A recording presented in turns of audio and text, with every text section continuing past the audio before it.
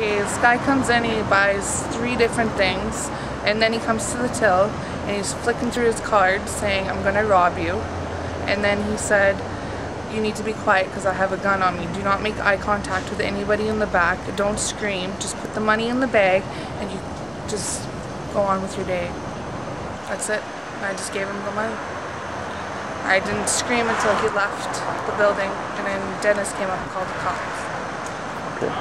And the police were just here? Yep, they were here.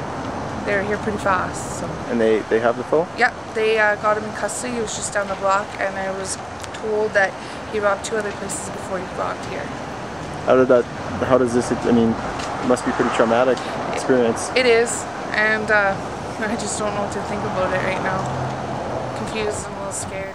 We should have more than one person working in the front during the day, at night.